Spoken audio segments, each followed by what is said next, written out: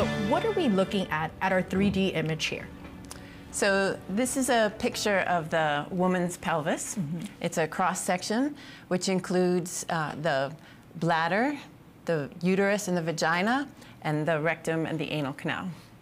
Now, explain to us what the function is and how many muscles are there make up the pelvic floor. So there are many muscles that make up the pelvic floor. It's not just one single muscle. Right.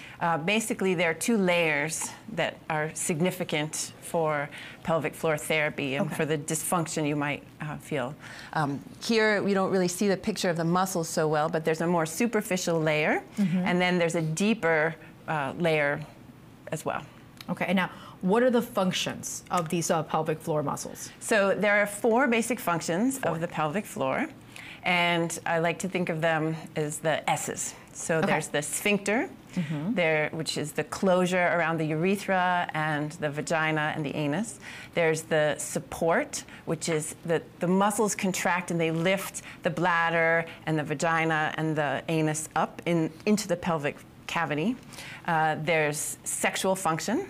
And then the last one is stabilization. And this one we don't think about a lot because our patients come to us from urologists and urogynecologists, but the pelvic floor is a critical part of what we call the core muscles. So when you go to the fitness class and they talk about your core, really the pelvic floor is an important part of that.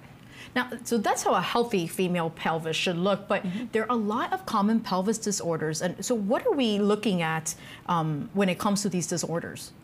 So the pelvic floor disorders that I see often are pelvic organ prolapse, urinary incontinence, anal incontinence. These are the ones that most of my patients come from a urologist or a urogynecologist.